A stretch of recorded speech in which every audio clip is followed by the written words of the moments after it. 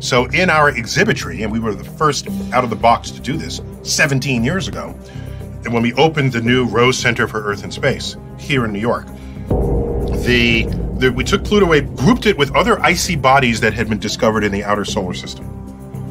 Pluto and they look more alike than either one of them looks like any of the other planets.